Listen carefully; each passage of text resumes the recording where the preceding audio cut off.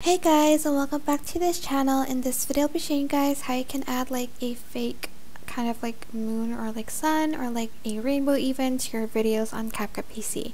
Select your video, right click, copy, right click, paste, and then on this one you're just going to select cutout and select auto cutout. Now once you're done with that, you're going to go to stickers and you're going to find one like a moon one or a rainbow or a sun.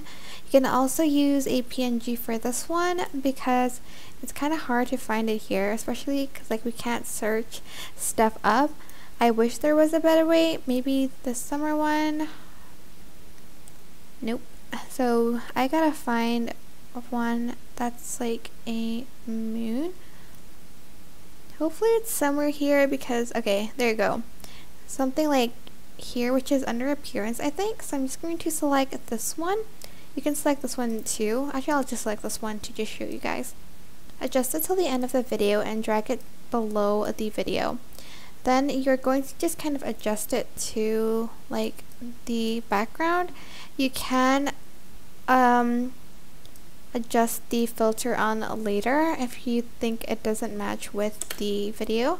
I like this one though because it matches with my video, but you can again kind of like adjust it a little bit, like for instance put it here.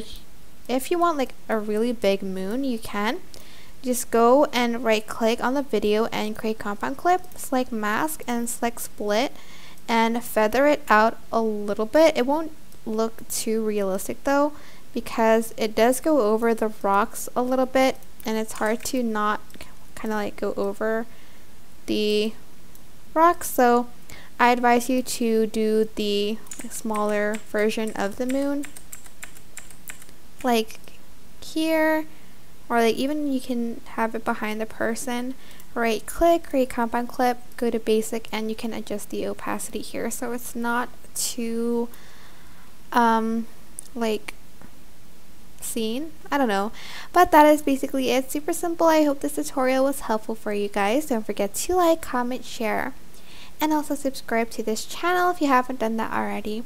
If you have any questions, just leave it in the comment section down below and I'll try my best to answer them all for you guys.